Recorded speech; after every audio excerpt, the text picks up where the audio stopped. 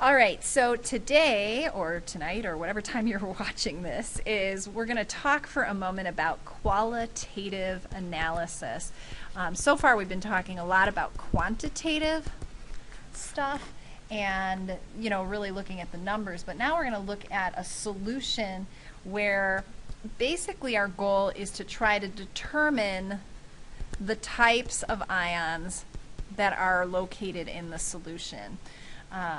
Or present in the solution.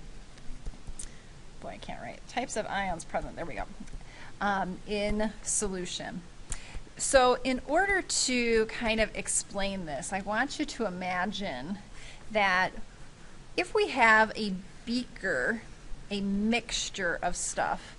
Now I'm going to put an enormous number of things in this mixture. We would never have this many things mixed together, but perhaps it's got some mercury ions, silver ions, there's mercury 1 and mercury 2, cadmium, bismuth, copper, tin, cobalt. We can just keep going. I'm making just an enormous list of things. Now please understand, we would be talking about a much smaller mixture, but I'm going to use this very generically as we go through this. These are really like all the different possibilities that it could include. All right, I'm almost done. There we go. Sodium and potassium. And if we wanted to start to analyze, if this was a mixture, for example, and we didn't know what was in it,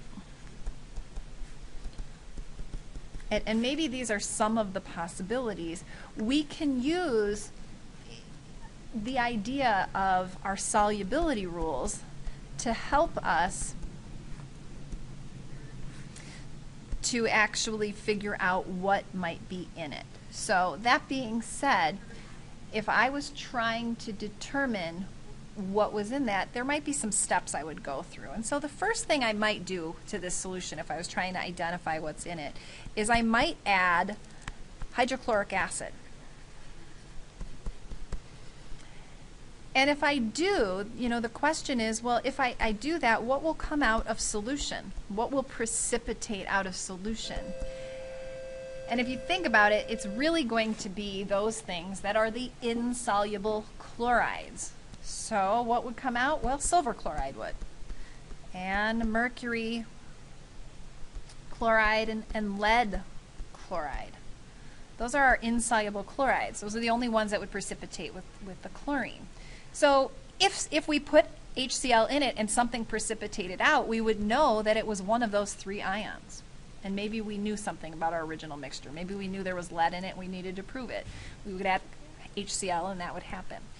Okay, so now those basically get removed. So if we go back up to our chart here, our silver will get removed, our mercury 1 will get removed, and our lead, wherever my lead is. Did I not write lead in there?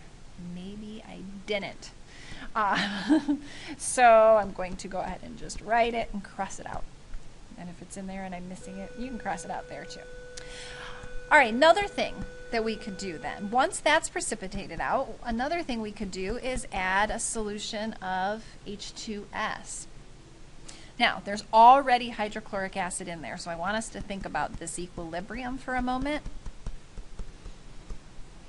So if in our solution of H2S we have a large concentration of hydrogen ions, which we do because we added HCl, that means that equilibrium is going to shift to the left, and so there's only going to be a very, very small amount of S2- in there. So what's going to precipitate out when that happens is that's going to cause the really insoluble sulfides to precipitate out, those that have really, really small KSP values. And so those are going to be ones like HGS, cadmium sulfide, bismuth sulfide, copper 2 sulfide, and tin sulfide. Those are the ones that will precipitate out when you've added HCl first and then H2S after. Okay? So if I go back back up here to my original, we've got our mercury 2, our cadmium, our bismuth, our copper, and our tin would precipitate out on this next step. Again, we're not doing numbers here. Qualitative analysis is really our way of identifying what's in there. Now, within this group, would we know which is which? No, not without further testing. And we're not going to deal with the further testing here. But we could at least identify that, hey, it's got mercury or cadmium or bismuth or copper 2 or tin. And again, you guys, we would never have that many things in solution. So we might know, oh, it's just a mixture of lead and tin and cobalt. And let's, could be a mixture of lead and tin and cobalt. Let's do these tests to see if something precipitates out. All right, from there, we might go ahead and add, on top of all of that stuff, some hydroxide.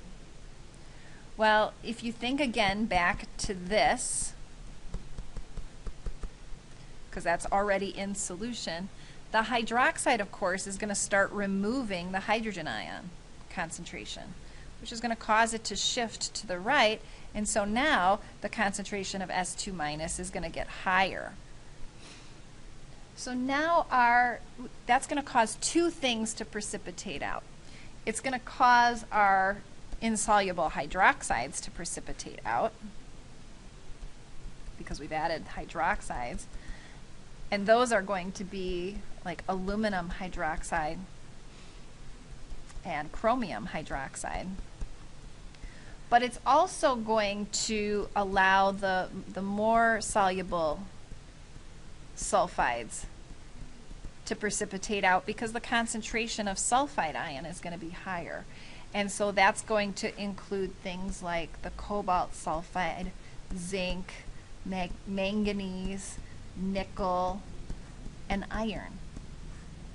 Those will now precipitate out because the concentration of sulfide will be high enough to cause a precipitate to occur. So if you think about the Q, it'll be high enough. So now back to our list.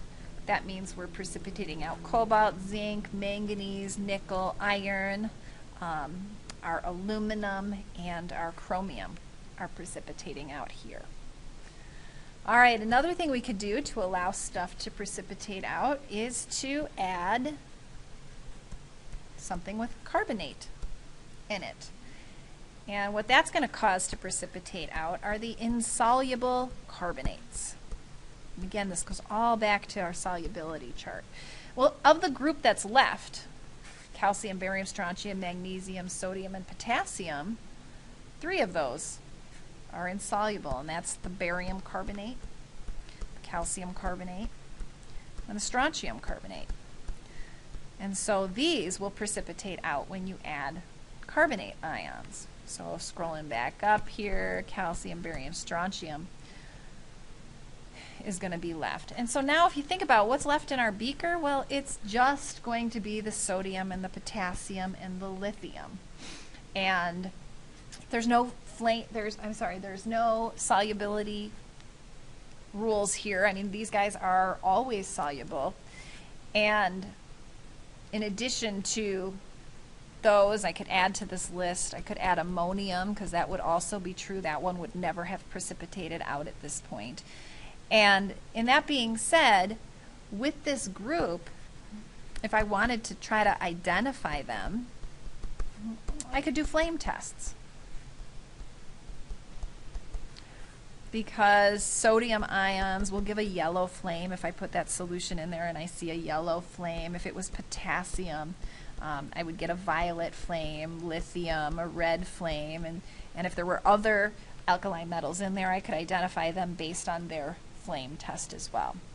So what I want you to see, really, this is in many cases another type of selective precipitation. I'm not doing it numerically, but by adding things in a very prescribed order, I can cause some things to precipitate out, leaving others behind, and that will allow me to identify or to confirm the existence of those things in solution.